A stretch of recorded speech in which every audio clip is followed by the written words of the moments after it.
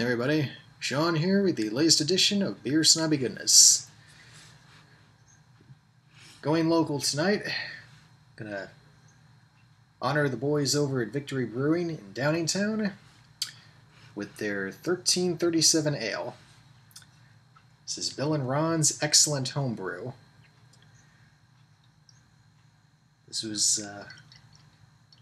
has been dusted off. This was one of their 70s era homebrews. In fact, I think this is the first one that they trademarked for themselves.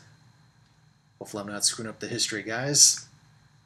I believe it is a lager style. Well, not a lager, it's an ale. Duh. Yeah, it's a 6% alcohol by volume brew. Nice spicy aroma.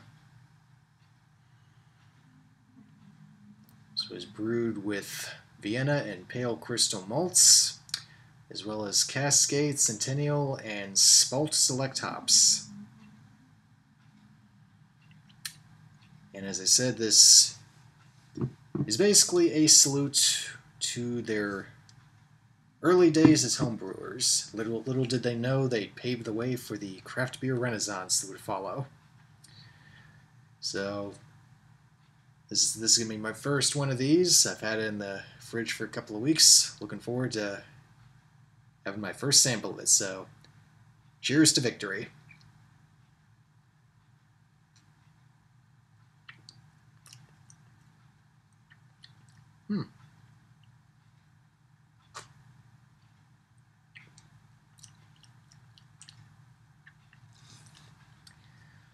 Surprisingly smooth. Typically you get into your assorted hops, and one of the things I've come to expect from a victory beer, and this is not a put down, this is simply past experience. Typically you'll have a distinctly hoppy flavor to the beer.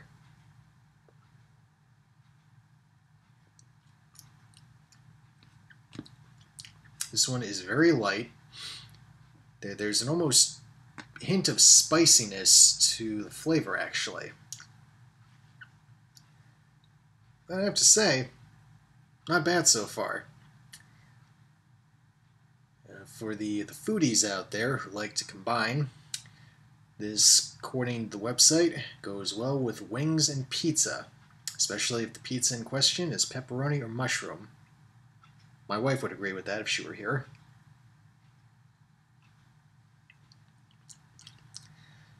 Now, tonight, I'm going to test my theory of how well it goes with a couple of burgers.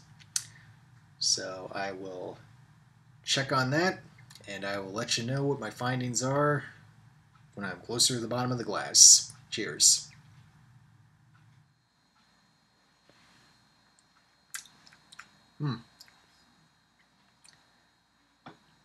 I have to say, the more I dive into this, the more I'm liking it. I'm going to venture a guess it's not just because of the alcohol by volume content. The citrusy floral notes as the beer is warming are definitely starting to give way to a more earthy tone.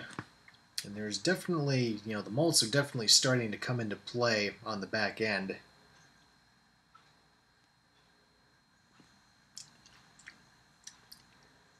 Little hint of caramel, not much. I mean, just enough to register. So, well, I gotta say, I'm pretty happy with it.